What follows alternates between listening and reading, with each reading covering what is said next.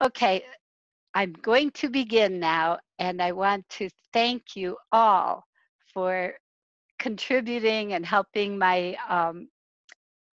me do my work. And I very, very, very much appreciate it.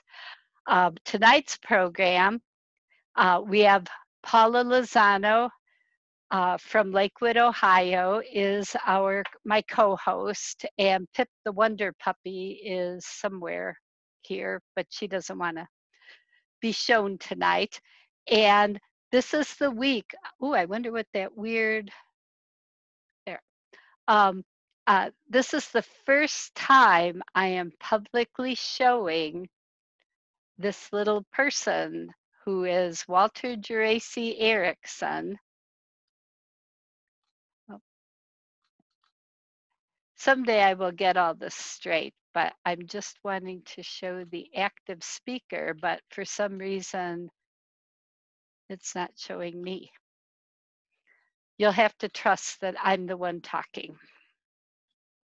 Um, but this is Walter, and he is 18 days old today, and he lives with us, which is why we're being extremely careful about getting any germs here. So we're following all these rules. Um, Paula, see if there's a way you can turn off the sound for the doorbell.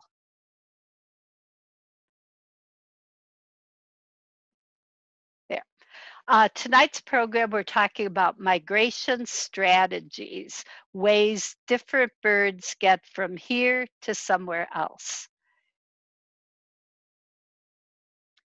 And we're going to talk about several elements of it, um, why they migrate, where they migrate, how they migrate, when they migrate based on the 24-hour clock, when they migrate based on the 12-month calendar, and how do we know what we know? And then I can't see the bottom of that. Who migrates?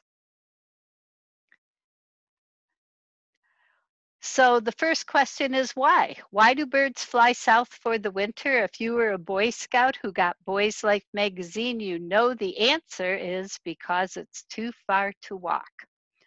But they actually do want to leave where they bred for a good reason.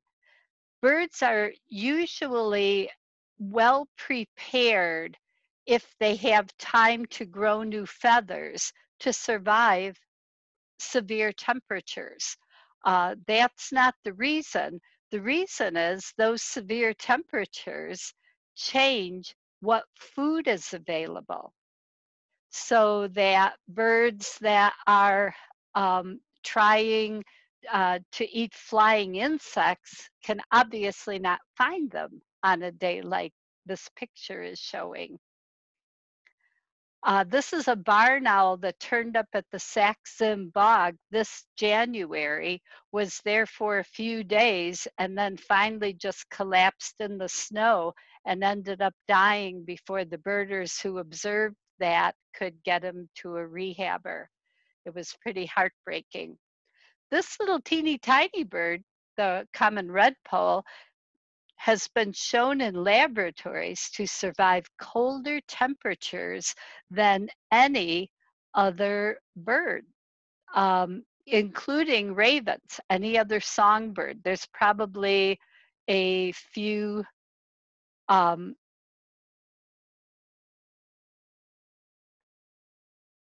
I don't know why it's not showing me. I feel like you should at least be able to see me, but I just cannot figure out how to get my name there, my picture there.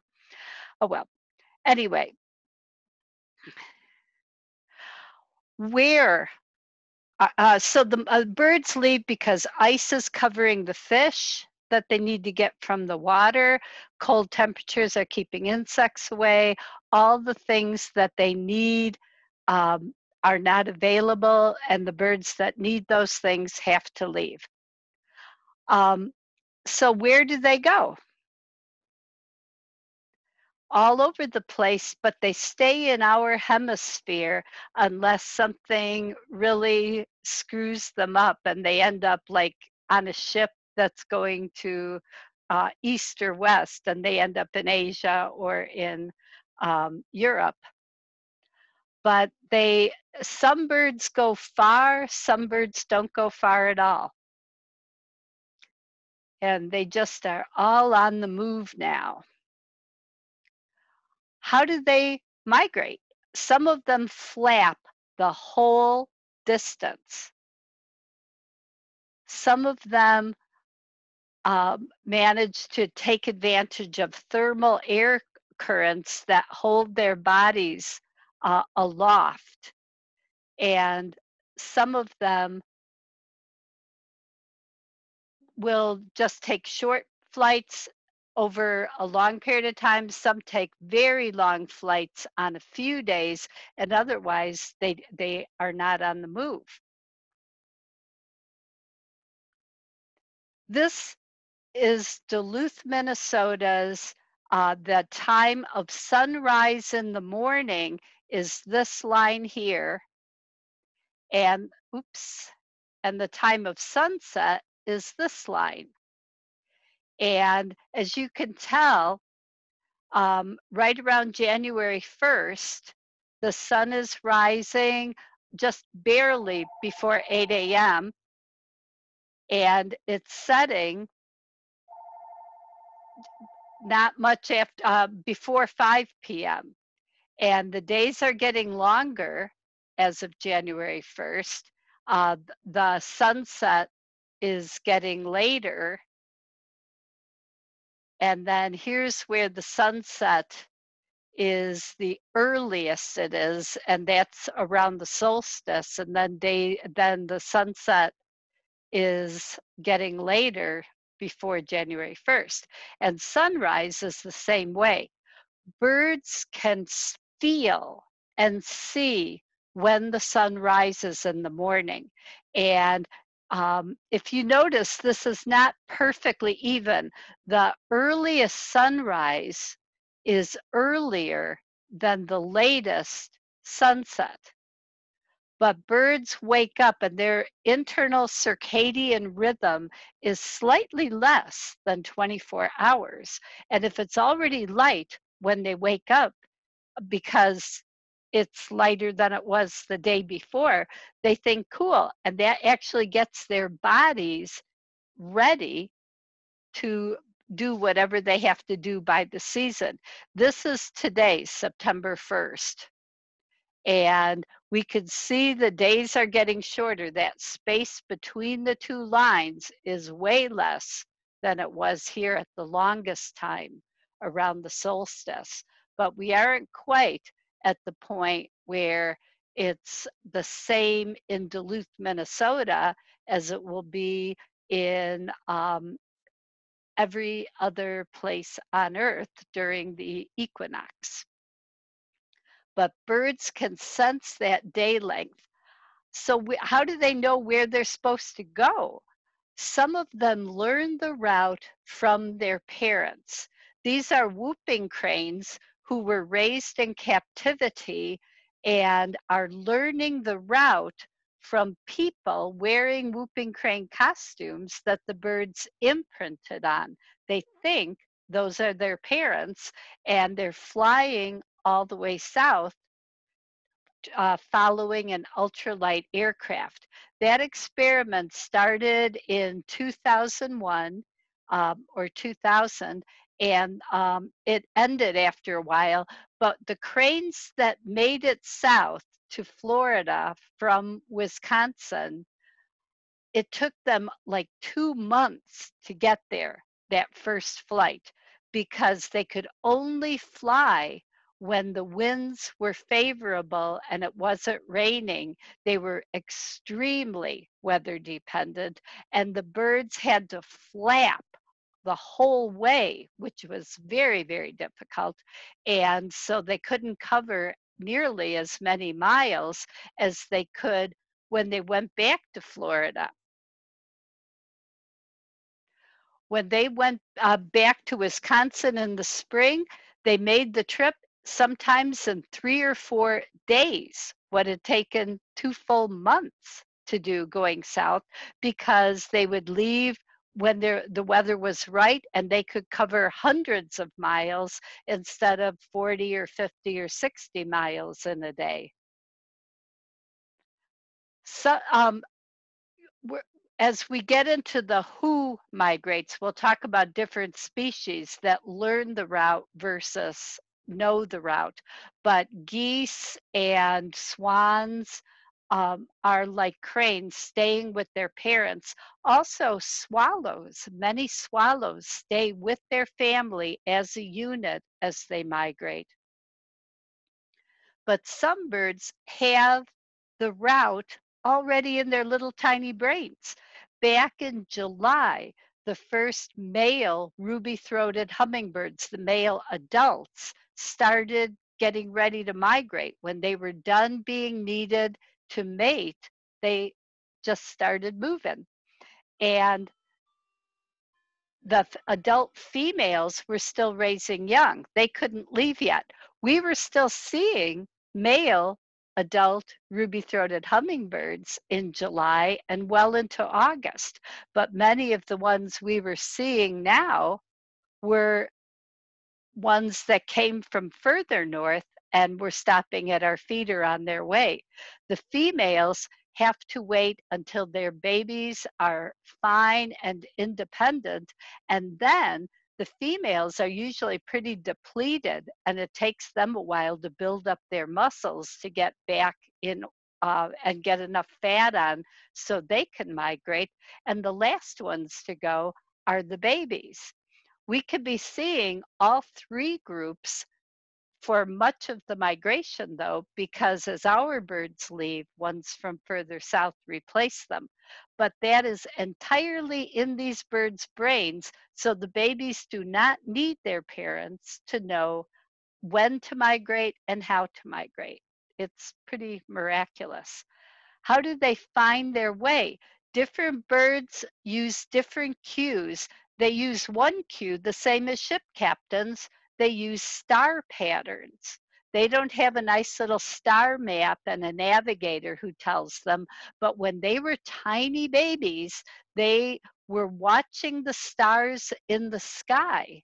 They would wake up at night just like human children do, would look up at the sky, and over the night, they would observe that when they looked up this time, all the stars had moved except one star. And that star they learned as north. And it's going to be, when we get to how we know what we know, I'll show you how we figured that out. They can birds that migrate by day can use the polarity of sunlight. And I do not understand this, but wherever you are on the horizon, depending on the time of day, the sun's polarity shifts. And birds have an internal circadian rhythm so they know what time it is without even wearing a watch. And based on the time, they can figure out where on the horizon they should be headed to go somewhere. They also have little bits of magnetite in their brains, many species, that tell them, that detect the Earth's magnetism the way our compasses do. And they did elegant experiments about this back in the 1940s and 50s. A guy named Keaton at, I think he was at Cornell, what he did was used homing pigeons, made these funny little helmets for them. Half the birds got helmets that were magnetic, half of them got helmets that were exactly the same weight, but not magnetic. On sunny days, if they released the pigeons, they all immediately went home. It didn't matter what kind of helmet they had. But if it was a cloudy day, only the pigeons without magnetic helmets found their way back. As soon as the sun came out, the other pigeons found their way back too, because it turns out they're using that polarized light. But they also have this backup compass, and the compass got messed up if they had a magnet on their head. When do they migrate on the clock? We have birds that are fly-by-nights. They just migrate at nighttime. There's real advantages to going at night. The temperatures are cooler and wind speeds average lower. Hawks do not migrate or hunt by night, except ones like peregrine falcons that hang around the Empire State Building and hunt for the birds that are drawn into the lights. They can use the stars for navigation if it's not too cloudy, and they can't see their food in the dark anyway, so they might as well be using the nighttime to move and the daytime to feed and rest. Then there's the day trippers, and these are blue jays moving by day here. There's real advantages to flying by day. You can take advantage of thermal air currents and updrafts that will keep you aloft, and then you can be losing altitude as you're moving toward your destination until you catch another thermal that will lift you again, and then you will cruise again. And the only birds that can use that are ones with very big wingspans and relatively light bodies compared to their wingspan, and so that they can ride those currents. If your food source can be seen from above or in your airspace, you can stop whenever and wherever you want, so you could be moving by day and looking down and seeing a whole big bunch of berries on the top of a tree you're passing over and go down and pig out and then go back again. Also, when you're flying around in daytime hunting insects or birds, you might as well be hunting while you're going the right direction. And the other advantage to going by day is you can sleep all night.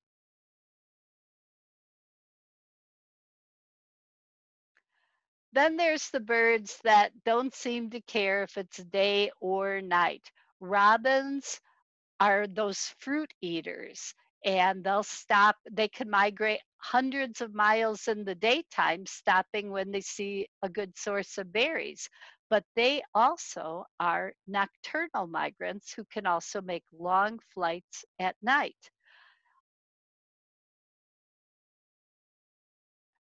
When on the calendar do birds move? The season starts at the end of June when shorebirds from way up in the Arctic tundra start moving down after they've had their very rapid nesting season. The day length above the Arctic Circle is pretty much 24 hours. They can feed that whole time, be feeding the babies that whole time. So they have a very, very compacted nesting season. They get up there, they pick their mate out really quick, raise their babies really quick, and head south again. So they're the first. Nighthawks start going in August, usually right around my grandson's birthday, August 14th. And hummingbirds are going in July and August, and warblers start moving. I was getting warblers in my yard coming to my bird bath starting at the end of July. Then we get blue jays. They're going in, usually they wait a little bit until September. And just yesterday, I watched one of my adult blue jays feeding one of my baby blue jays from this year. The baby looks like an adult now, but they're still staying with their family, and the babies can still mooch for food if they feel like it. Broad-winged hawks are starting to move. Usually, I don't see big numbers of them until mid-September, but this year a lot of birds do seem to be moving a little earlier than normal, and they're flying through. Then robins, we get our huge numbers at the end of September, beginning of October. And then we start getting more and more of the pine siskins and goldfinches and little finches that are heading south. Then we start getting goshawks in late October, November, and swans are going in October and November. And then we get the cold winter finches, and we start getting owls, usually not until December and January. And when boreal owls start moving around, that can be way even in February, though that's not a true migration. That's more of a just moving around trying to find food. It doesn't have to be north or south.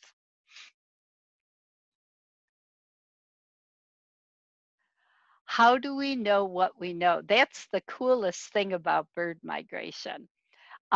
We scientists, this picture I took at Cornell, are figuring out the coolest things about bird migration with high technology, but a lot of stuff we know or we started out knowing came about with much lower tech methods. The first way we know that birds are moving is by watching them. We see, if we go out every day, we see different birds on different days. And we start realizing, they came here from somewhere, they're going somewhere. You can actually watch migrating birds by watching the moon. If you use your eyes, you're only going to see birds that are flying at very low altitudes. If you train a spotting scope on the moon or manage to hold your binoculars very steady, then you start seeing tiny specks going by the moon. If a warbler is up 2,000 feet, and it's very tiny to begin with. It's going to be a tiny speck, and some of them can fly even higher than that. And so you need magnification. And people figured out long, long ago what percentage of a line through the horizon the moon makes, and can calculate out how many birds are flying in general based on how many are flying past the moon. We can count birds along flyways. And here I am counting hawks and also songbirds at Hawk Ridge in Duluth. This was back in the 1990s. And I had an assistant who you might be able to see down here. This is a nighthawk named Fred, and he would count with me. He could not fly. And when the sun was shining, he usually had stepped out of that pet carrier. But when a red-tailed hawk or a peregrine falcon flied over, all of a sudden he'd go rit, rit, rit, rit, rit, at looking up. So sometimes he could pick out birds way higher than I could see. And his rit, rit, rit told me to look up there, but then he would turn tail and go into the carrier. And then little by little, he'd come to the door again when he thought the coast was clear. This is Bill Evans from Ithaca, New York. Bill figured out how to recognize the different sounds birds make in the sky as they're migrating. All these tiny little birds flying up in the sky are making little call notes, and they're making them to each other probably for two different reasons. One, to avoid midair collisions with each other because they don't have headlights, and two, because just hearing each other helps each bird make sure they're going the right way. And so it probably is a signal that this is a good night and this is the way we should be moving, and it helps keep them from colliding. Bill developed a website. Um, I don't know if it's still active, called oldbird.com, I think, oldbird.org or oldbird.com. But he has directions so you can set up a microphone on your roof wherever you are that will record the night sounds. And then he made software to analyze it to figure out who all is flying over in all these different places. But that has his research back in the 80s. He would come to Duluth sometimes and sit with me when I was counting birds at the Lakewood pumping station when he was figuring out all these bird songs. And it was pretty amazing.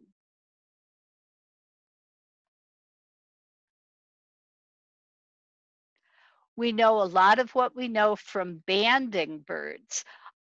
Just the act of trapping this song sparrow tells somebody where a song sparrow of this bird's age and sex, well, you can't always figure out the age, but where it is on a particular date. But cooler, there's a very, very tiny chance that somebody somewhere else will trap this song sparrow with this band on it, and then we will know how long the bird has lived since he got banded or she got banded.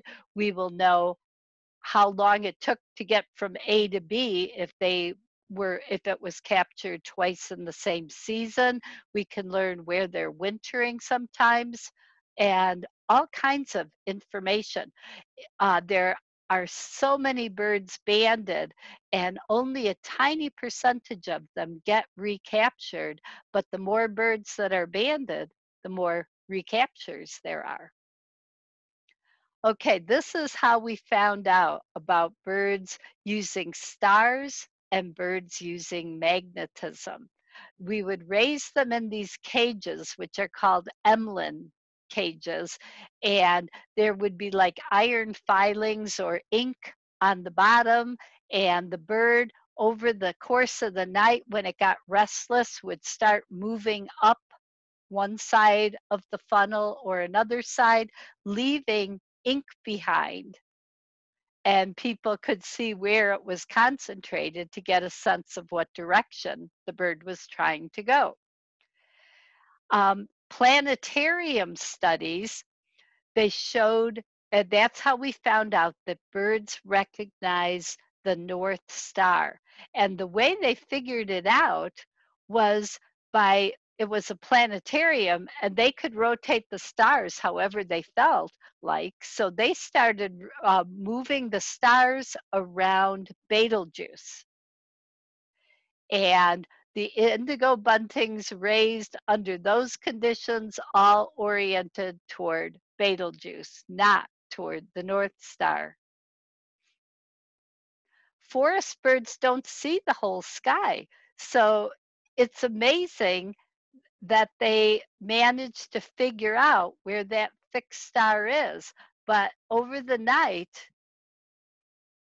over 24 hours, this is what happens. And that one star is what the birds fixate on.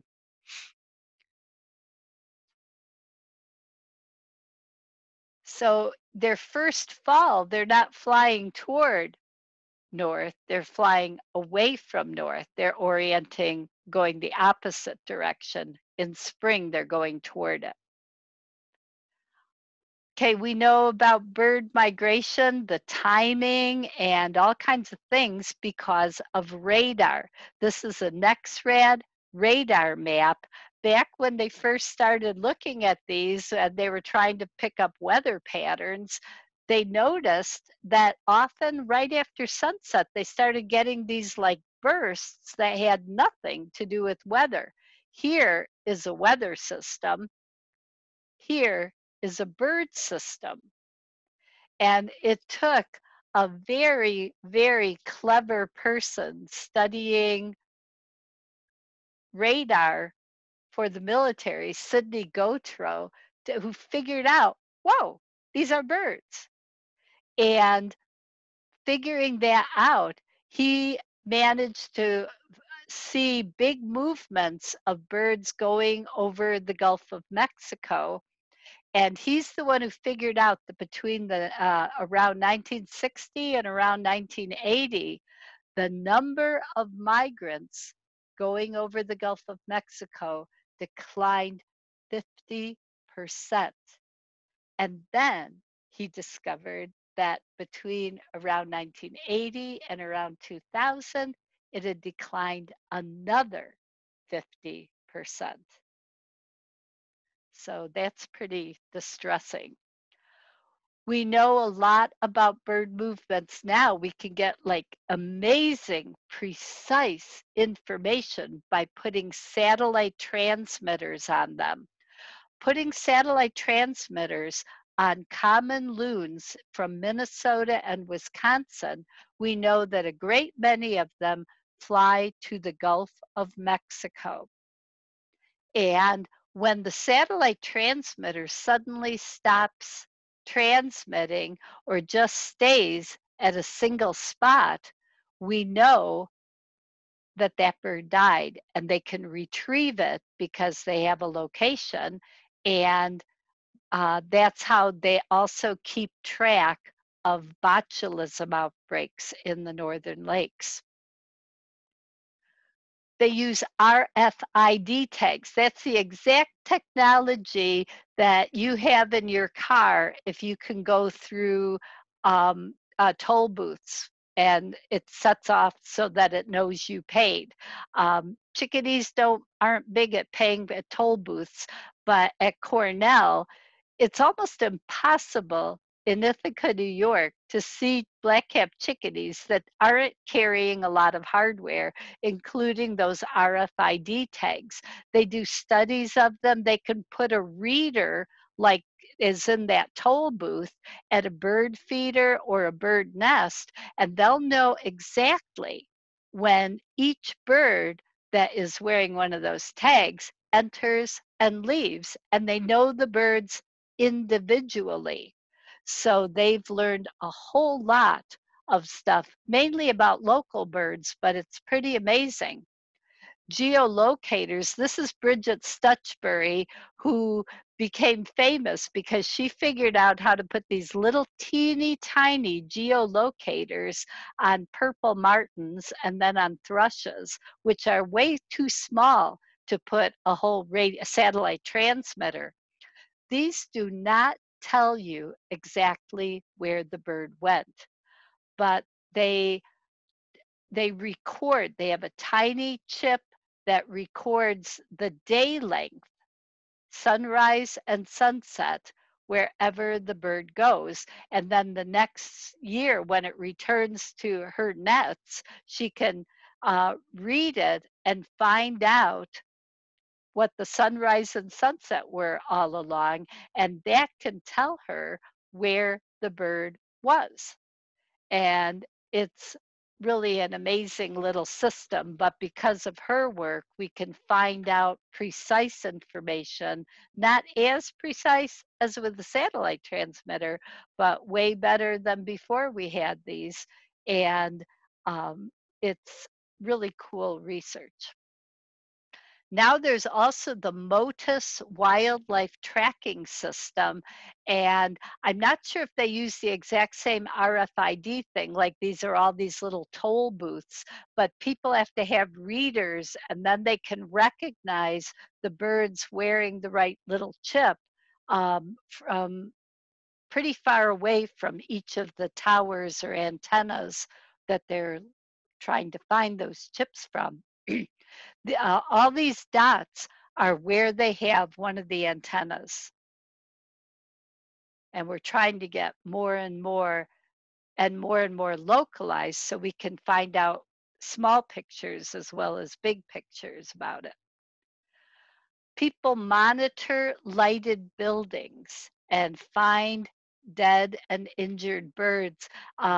The program started in Toronto. It was called the Fatal Light Awareness Program, and they started retrieving birds that had collided with windows. They would collect piles of dead birds. They would rehab the ones they could and release them, but they're the ones who initially got building owners interested because of all the public pressure they put on them to start turning off the lights at night on tall buildings. The birds were colliding with them.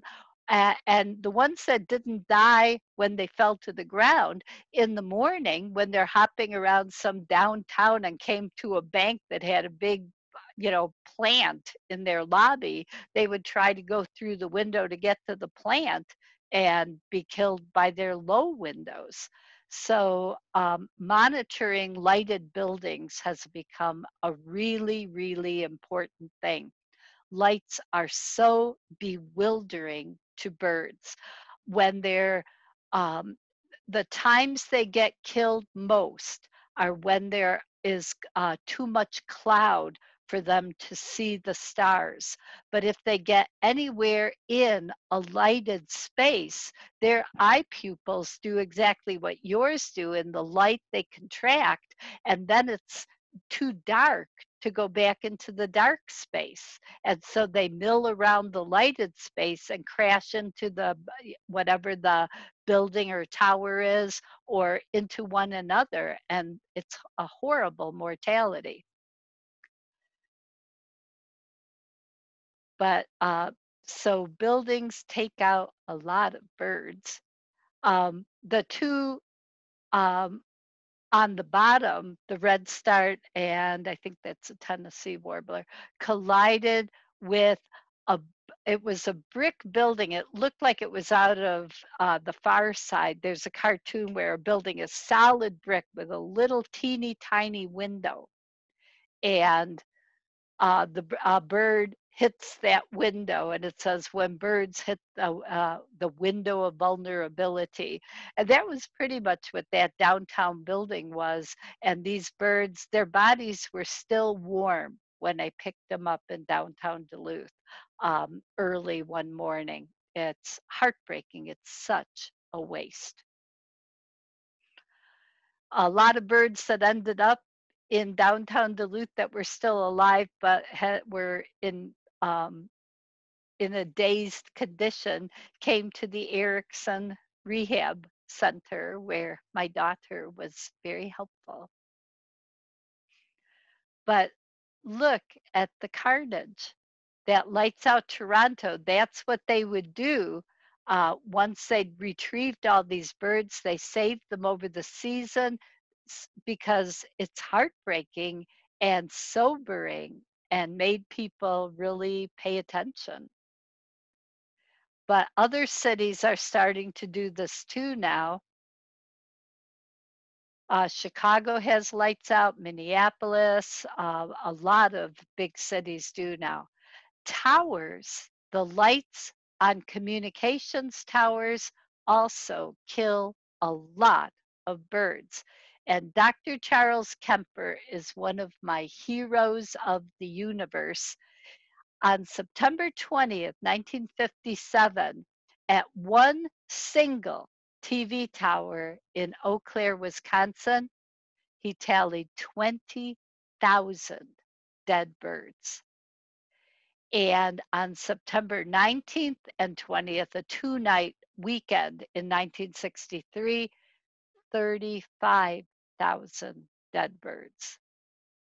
Um, I happen to be, I think, the only person ever to get a tower construction proposal right outside Duluth stopped. They were planning on building a 300-foot lighted tower with guy wires. Guy wires, birds have trouble seeing, and the lights actively attract nocturnal migrants. So the guy wires presented a huge danger to flying raptors, and that was right along the Hawk Ridge Flyway. And then at nighttime, all the warblers would be attracted to the lights and get killed. And so they ended up building a 100-foot tower, wood pole cemented in the ground for a cell phone tower back in, I forget what year that was, like 86 or 87. But yeah, it was really Um, but since then, the cell phone companies, the communications towers companies, and also wind farms hire one um, scientist who will say whatever they pay him to say. So it's very frustrating because now he gets to pretend like all these birds dying at towers are no big deal. Okay, so who are all these migrants I'm talking about? There are 10,000 species of birds on Earth, roughly. About 1,800 of them, 18%, are long distance migrants. Why are most of them, the vast majority of them, breed in the north and go to the tropics? There's very few that breed in the south and go north to the tropics. The reason for that, just look at the shape of the continents. We have this huge area of Europe and Asia. We have this huge area of North America, and then they go down to the tropics for the winter. Look at the tiny area of, uh, I mean, there wouldn't be that many birds breeding there to need to go down to the tropics. There are some southern birds that migrate north for the winter to the tropics or subtropics, but it's not very many. I love starting with the ovenbird because that's one of my favorite birds, and it's one of the birds that gets killed in the biggest numbers at towers and lighted buildings. It's a long distance migrant that goes from this brown area down to the blue area. Some of them winter in Florida, not very many. A lot of them are in Central America and Mexico. But for some reason, they also are one of the warblers most likely to collide with our windows on our houses, and they're not a feeder bird, so it's not our feeders that attract them. It's kind of a heartbreaking thing. Here's another one of my all-time favorite birds, the red-eyed vireo, and that's another one that, like the ovenbird, is a nocturnal migrant and gets killed in huge numbers at lighted structures and towers. And they're going, the yellow is their migration route. The red-eyed vireo is going all the way to central South America. That is a long way to go.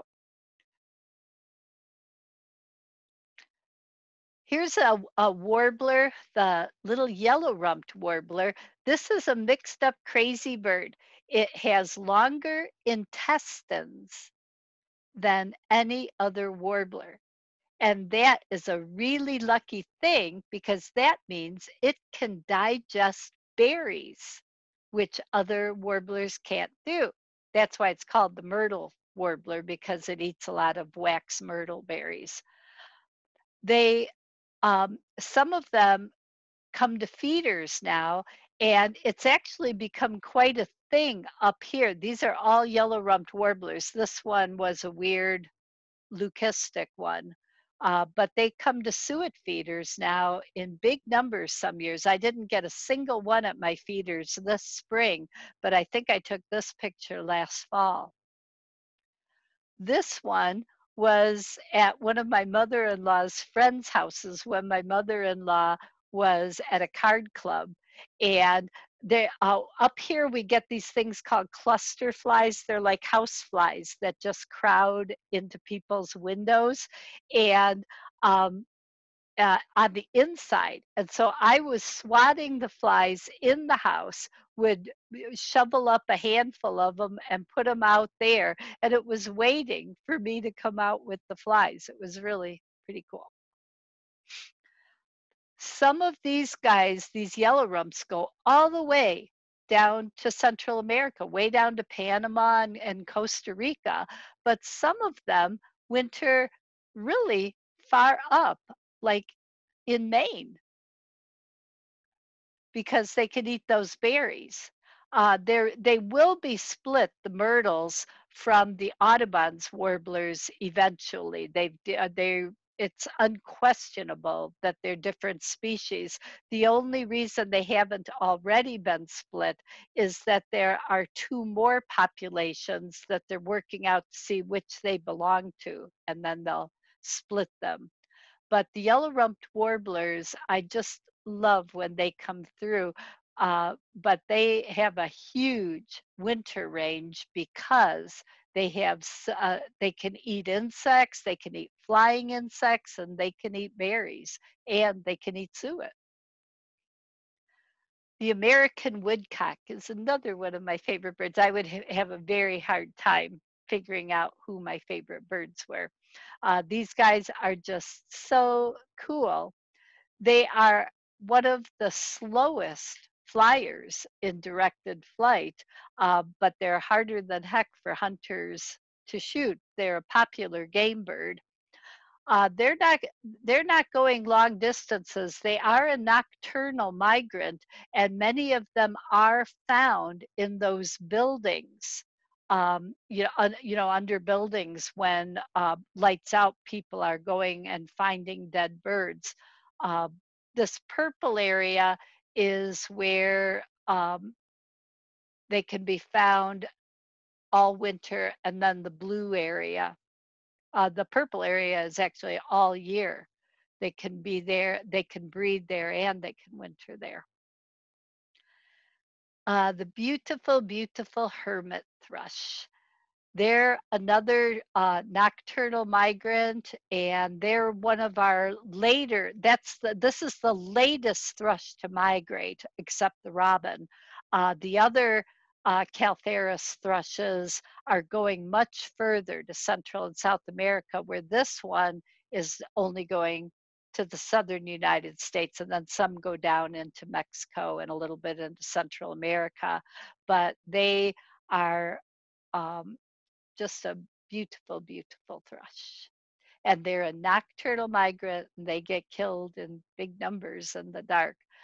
I didn't even know what warblers to use. I love the chestnut-sided warbler because even though it doesn't look anything like it looks in its breeding plumage, it's very distinctive because it's got that like tropical yellow color that is just really cool. And they have that beautiful little eye ring.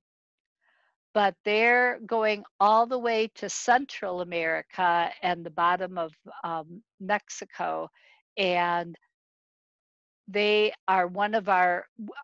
I see the most of them here at the very end of August and the very beginning of September, and then they're gone. Except they breed up here, so I get to see them in the summer. I'm talking about the ones that come to my backyard for bird to my bird bath. The blackpoll warbler is a very interesting bird.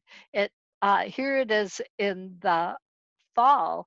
The only way you can tell that this is a blackpoll, not the only way, but the best way to know it's a blackpoll and not a bay-breasted in its fall plumage, is by looking at the feet.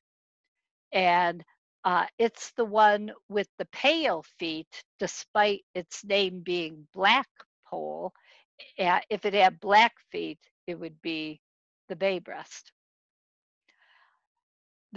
This is where they breed. This is where they're passing through, and they're going all the way down to South America. And what they do, most of them do not go through here. Some of them do, but a lot of them go to the coast and then take a nonstop flight over the ocean down to South America, which is really amazing for a bird that weighs less than an ounce.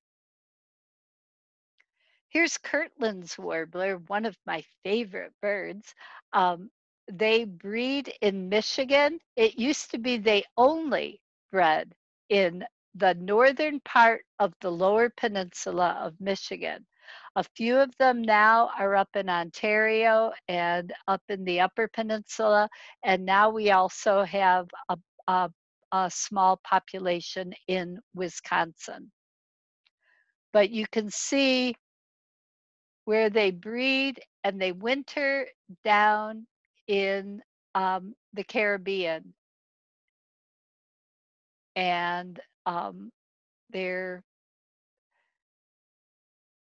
uh, they're endangered, but their numbers are doing much, much better than when I started birding. I remember 1976, that was my second year of bird watching, was the United States' bicentennial, and it was the state of Michigan's centennial, and they were calling the Kirtland's warbler the bicentennial bird because they wanted to get the population up to 200 pairs, and now there's well over 1,000.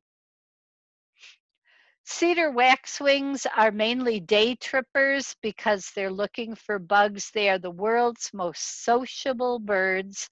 They eat berries and bugs. They'll come down to berry trees today. My neighbors have a buckthorn, which is a horrible tree, but birds love the berries, and then the birds eat them and plant them everywhere else. We've tried to keep the buckthorn completely gone in our yard, and we've pleaded with our neighbors to get rid of the buckthorn, but that's what the waxwings were at today. Um, but they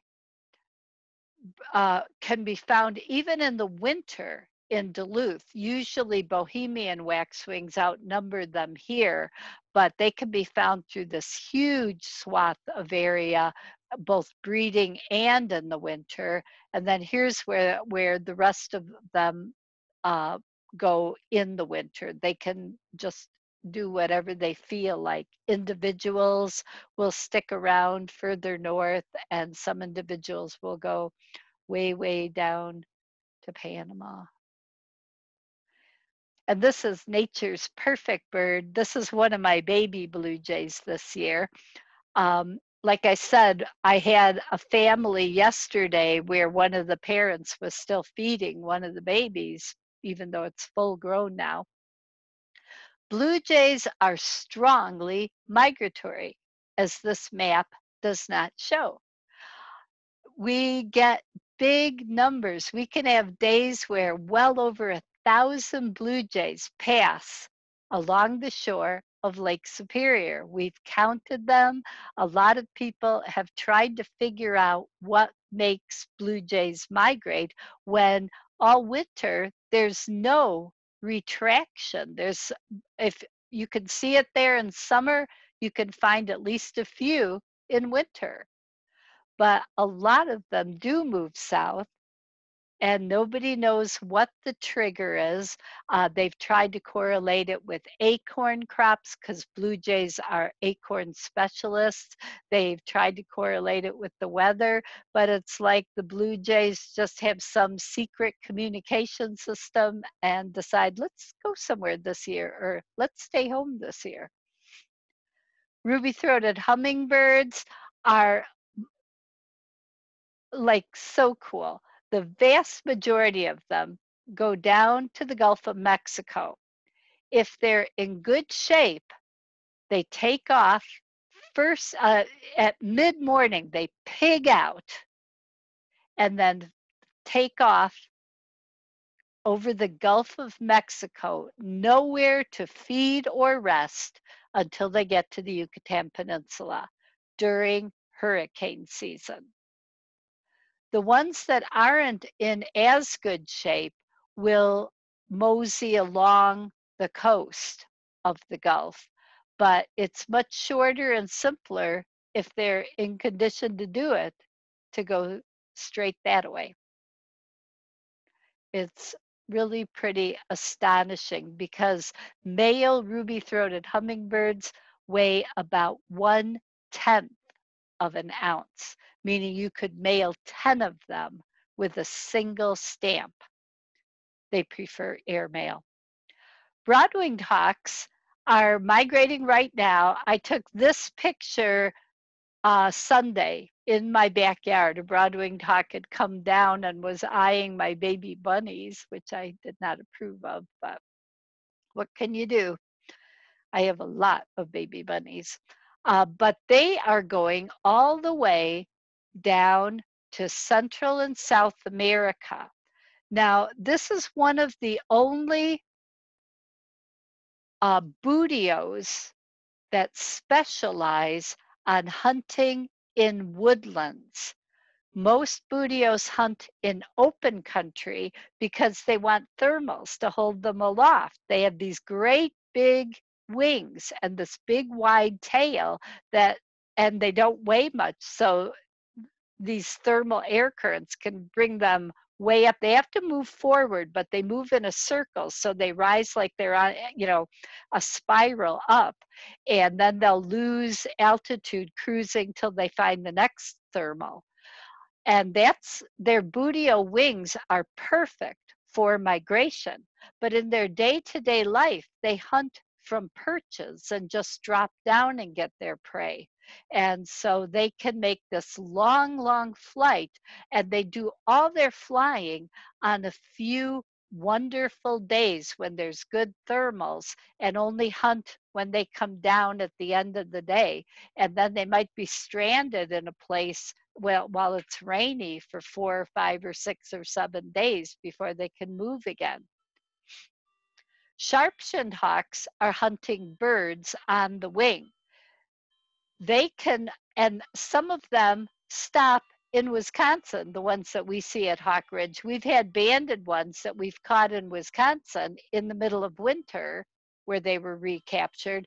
We've also had them in virtually every country of Central America. We've had returns that were banded at Hawk Ridge. All they have to do is go where the birds are. So if they specialize on robins, they don't need to go too far. If they specialize on warblers, they probably do.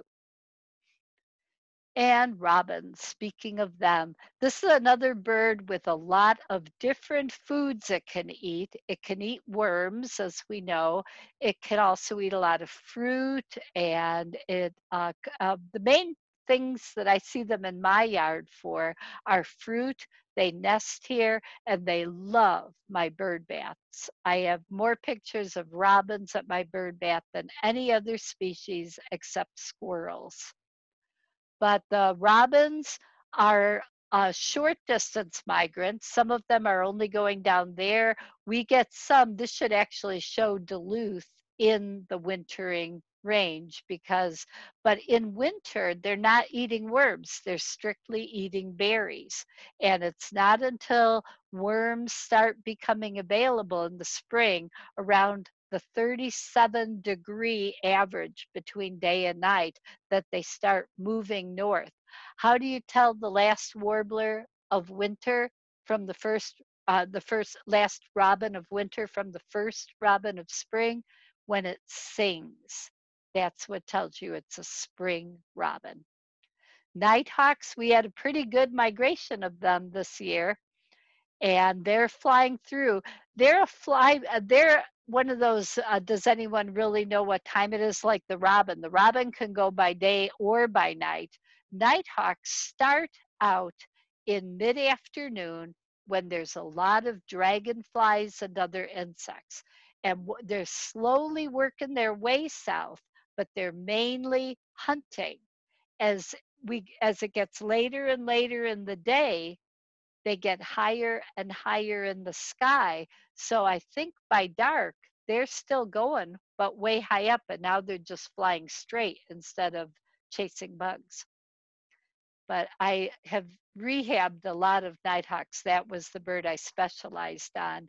And they're just passing through. The yellow is their migration. They're going all the way to South America for the winter.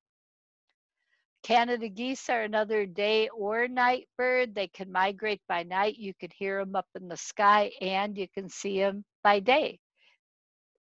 And there used to be way more of them that bred up here than in this purple range. Now they're breeding all the way down to Florida, which is astonishing. That would not have been an arranged map when I started birding. And that's all I have to say about that. Next time on October 1st, the program will be How Birds Prepare for Winter. And the November program, because my birthday's in November, I decided to do it on one of my favorite groups of birds, the woodpeckers. So any questions? Now we'll open up. I have to figure out how to get video going again. There, here I am. I don't know why that was not showing me before. So I will try to unmute people so everyone can. Oh, was that just one person? How do I do? Paula, unmute yourself so I can tell what's going on. Okay, so you hear me? Yeah. Okay, so I see you, I see Walter. In the chat, it still says privately. I just asked a question, do you put out food for migrating birds? And that's the only one I see in the chat right now. Repeat that question because I'm trying to. Okay, you ready? Yeah. So from Rebecca asks, do you put out food for migrating birds? Yes, I do. What I do, we can get bears in my neighborhood, which are not fun. All kinds of weird. There's good reasons not to subsidize the wrong birds. We've had rats in our neighborhood. I used to scatter a lot of white millet on the ground, but then they started doing horrible construction projects in downtown Duluth, and suddenly the rats abandoned ship and spread out to the city. Now it's not been too bad, but my neighbor had one last week, so that was pretty frustrating. But so I don't put seed on the ground as much as I did. I'm very careful when I have a good sparrow migration to only set out what they're going to eat that day. And because the rats tend to come by night. So I like feeding the sparrows coming through.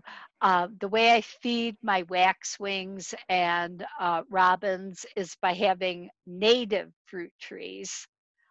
We have mountain ash and dogwood and some things like that.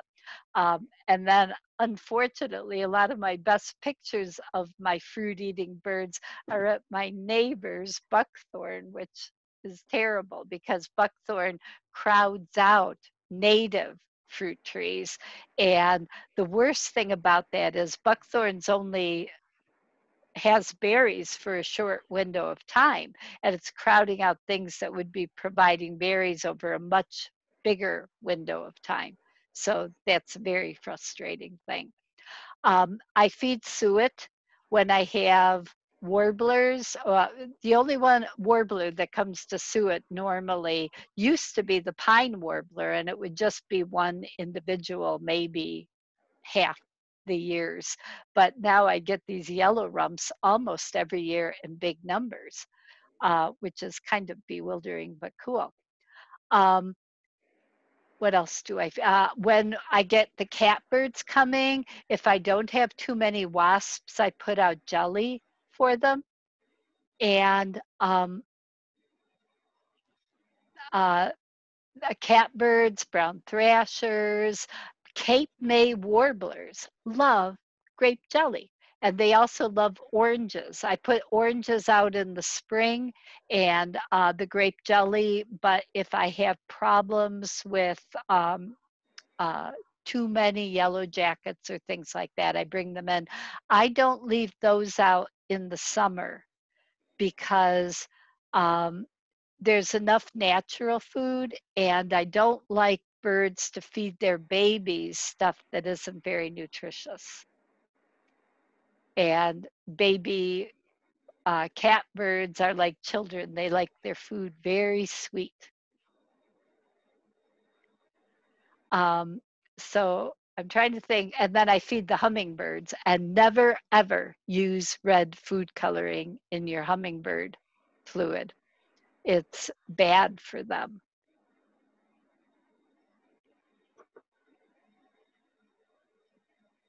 Any other questions? You could either type it in or Unmute themselves. or unmute yourself to ask the question.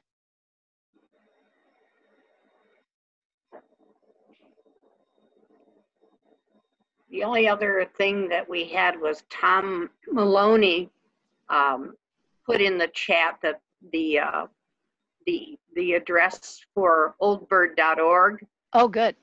So www.oldbird.org. Thank you, Tom. It's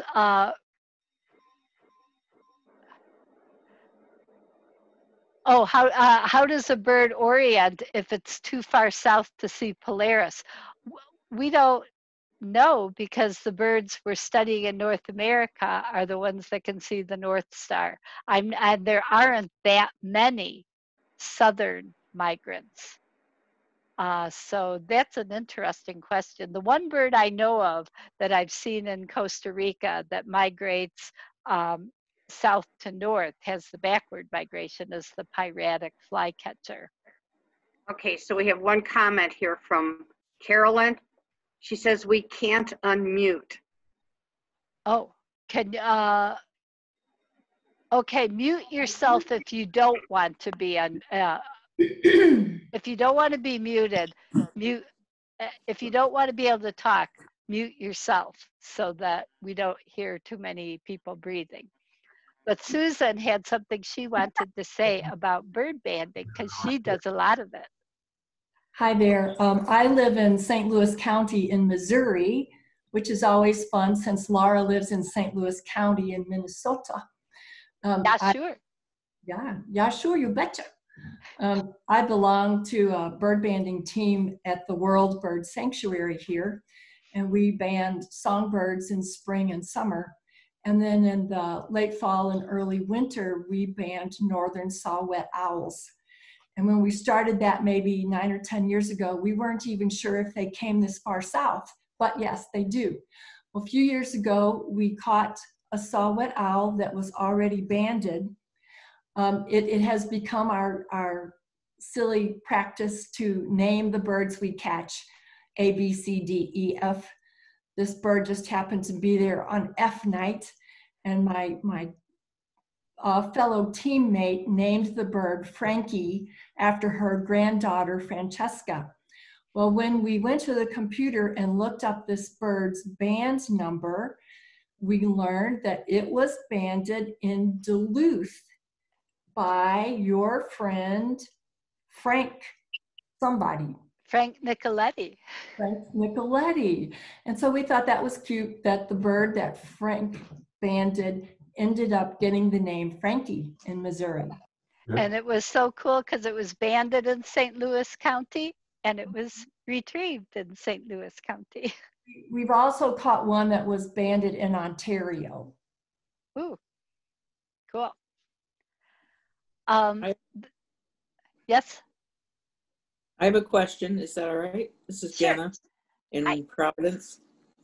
Yeah, it floors me to see how many, well, even back in the 60s, where you said something like 60,000 birds were killed by a tower in one night. Yep, one tower, not even a tower farm. But I'm like, how is it possible that so many birds, get born and survive during their breeding season each year? Does anybody know how many birds there are in, obviously the numbers have gone down, but every year, how many birds are there? It just floors me, the numbers that get killed. How many must be produced? Um, the, the American Bird Conservancy has really good data on their website about the numbers of individual species. Uh-huh. It's, billions of birds, but it's one of the things that frustrated me when I started doing my radio program back, and when we moved to Duluth in 1981, and then I started doing my radio program in 86, is that we so many birds died at my windows and other people that I talked to, and I couldn't get any scientists to take that seriously except Dan Clem, who is the one who did the seminal research on window collision mortality.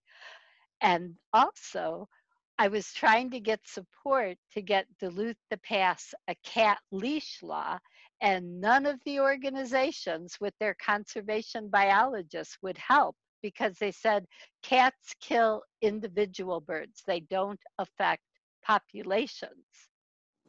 Hmm. But they weren't paying attention to how many individual birds were killed by cats. It took Dan Temple. How many scientists say that? But when One when plus I one plus one plus one plus one. Yeah. when I wrote my book, 101 Ways to Help Birds in 2006, there were several conservation biologists who hated it because I focused on things people can do, um, from keeping cats indoors.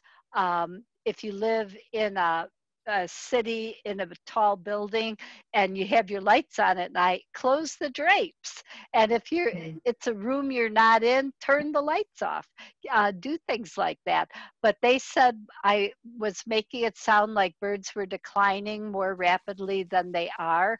Sidney Gautreaux, when he did that research about birds going over the Gulf, he was poo-pooed by so many biologists. And then just this year, they suddenly are saying about the billions of birds that are, that bird numbers are a billion less than they were, and they're acting surprised when people who've been paying attention, who weren't trying to get grants, knew that all along. So I know, just when you read like Audubon's accounts of his walks across what was, the country at that time, and and I look at the trees now, in a forest or wherever, and you just think it's hard to imagine what it was like when he was alive. yeah, The millions, and just a totally different world now. And I mean, I can see the diminishment in birds just over relatively short periods of time and here in Providence. the frustrating thing is, those of us who have birded for several decades, we remember more birds, more waves of warblers in the spring, bigger waves of warblers in the spring. And people say, oh, that's just selective memory, but it isn't. And now we're finally finding ways of figuring out. I mean, one of the things I've been complaining about for decades is how few flying insects there are now compared to the 70s. My husband and I, when I took my first ornithology class at the Kellogg biological station in Kalamazoo, Michigan, we had to drive there at 4 in the morning to get me to my class at 6. And we would have to stop 2 or 3 times on that drive to use our snow scraper to get the bugs off our windshield. And you don't have to do that anymore. And it's heartbreaking. That's what fueled nighthawks. That's what fueled purple martins, both their migration and when they got to their destination. And those insect numbers have tragically and definitely declined. Yeah, I think there was a study I saw, estimating the biomass of insects globally. Yeah, and exactly that, the biomass has diminished very significantly over the past, I don't know, 20 or 30 years. One It's just, cool, one cool study looked at a chimney swift tower that had been closed down back in the 60s. So the swifts were using it, but people weren't cleaning it out. And they did core samples of the chimney swift guano poop, oh and dear. they could go decade by decade through the poop and see how the insects had changed, and they could correlate it with when DDT started being sprayed Oh, really? and things like that. It was amazing and frustrating that it's been so hard to get people to take this seriously.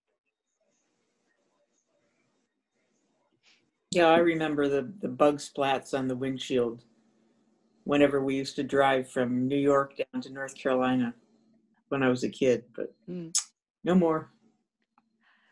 Somebody asked about the Bohemian waxwing migration. Michael did. And we get Bohemian waxwings in Duluth. We used to get hundreds. I've had 1,000 Bohemian waxwings in my yard together in winter back in the 80s. They've declined. I don't know if their overall numbers have declined, though I suspect they have, but their winter movement patterns have definitely changed. So now there can be days when the cedar waxwings outnumber the Bohemians here in Duluth, which never used to happen. Um, but they're more of a Western bird, and they just kind of roam. They're very nomadic, and they roam throughout the northern part of the continent, and they'll head east during the winter. But they're Bohemians, so it's hard to see a pattern. Oh, so Paul, oh wait, I think I said it now so people can unmute themselves, right? Well, Yes, we figured it out. there's still a lot of people who are muted, but I think just go over how they do that. I think I had unmuted everyone, but they could mute themselves, I think. But I don't. I'll do that again. But then you can mute yourself again now. I'll make sure so anybody who was trying to be heard could be heard. Val, my friend Val Cunningham asked, what are some of the big questions we still have about migration? Trying to understand what birds are feeding on during their flights. We can watch the nighthawks eating dragonflies here, but what are they eating all the way down to South America? Just all kinds of things like that. There's so many conservation questions about migration, what's fueling them. I think the biggest question is what the heck can we do to help people make their windows be safe for birds? That's a huge question. We don't know how the different things for individual birds, they found magnetite in the brains of lots of little birds. But they've also when they study them in the lab, have found that birds really use the stars. Is the magnet like your little $5 LL Bean magnet compass that you use when you can't see where the stars are? Nobody knows. They know they use those in some combination. They figured out with the pigeons, it was the polarized light was more important than the magnetite because all the birds found their way if it was sunny.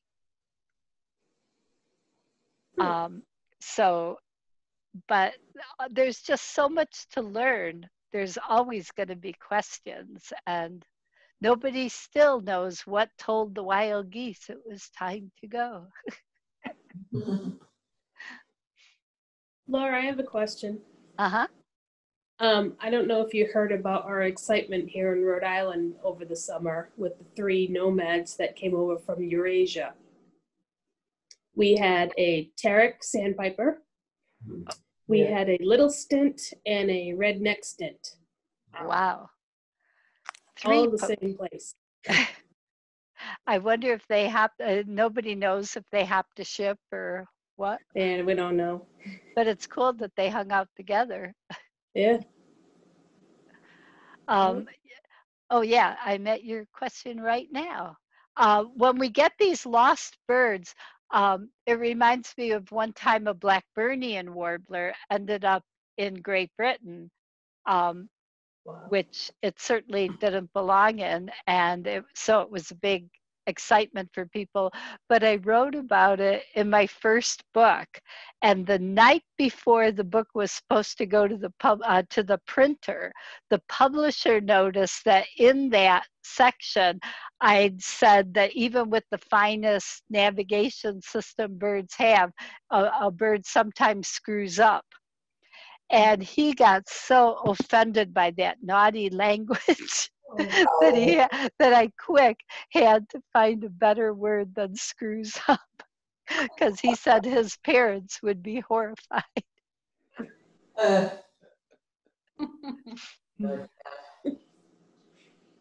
Any other questions?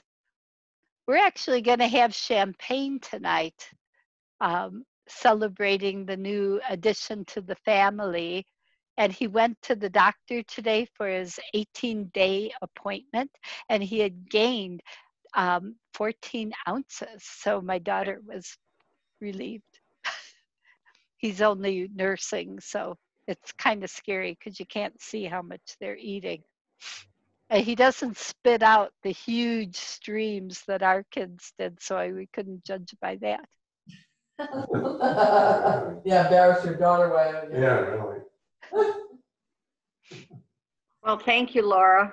And does anybody else have any last minute questions? I can't thank you guys enough for supporting my work. I really appreciate it. It's wonderful. Yes, thank you very much. Yeah. Congratulations and thank you so much. And I will try to be less sleep deprived next time.